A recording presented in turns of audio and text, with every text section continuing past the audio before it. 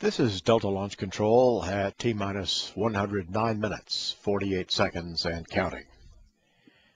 The launch is targeted for 10:49:57 p.m. Eastern Time this evening. There are two 3-minute launch windows available to us this evening.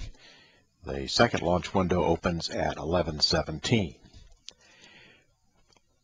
Final launch preparations began at 1 p.m. this afternoon when work began at the launch pad to retract the mobile service tower, which is the gantry, from around the Delta II rocket.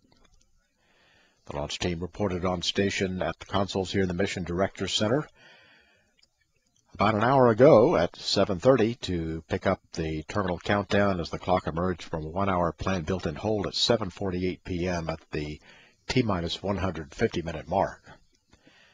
At that time, preparations began for loading the RP-1 fuel, which is a highly refined kerosene, on board the Delta II first stage.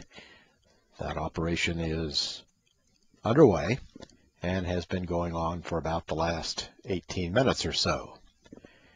Currently, we are about almost complete with that operation. We have 9,845 gallons on board, and the target is 10,042 gallons of fuel.